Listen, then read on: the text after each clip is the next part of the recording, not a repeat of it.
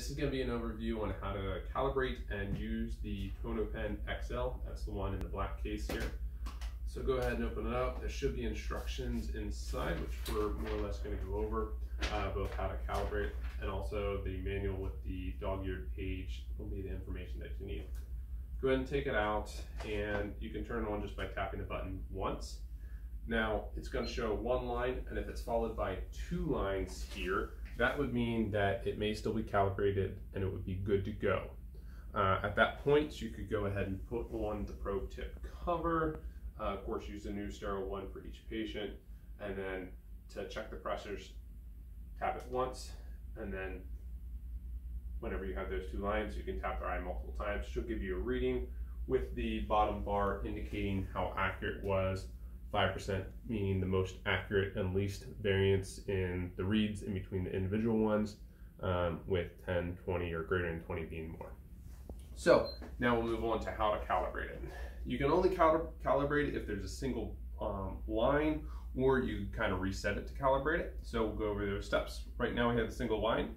So I'm going to place the TONO-PEN with the probe tip facing down, and we'll double tap the action button quickly.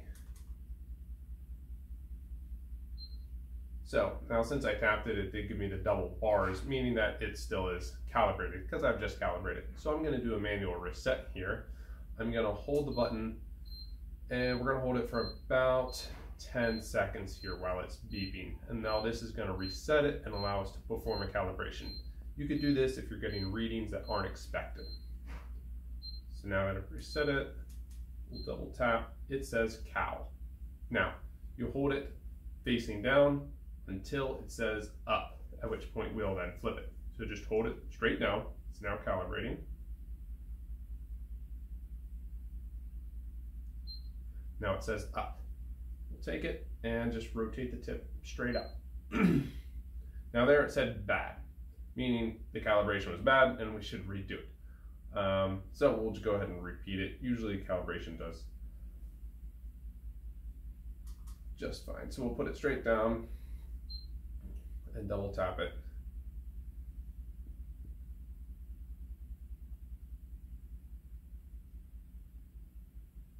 It says cal.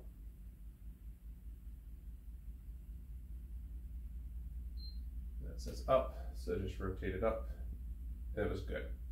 So if I talked less and focus more on what I'm doing, it would probably work.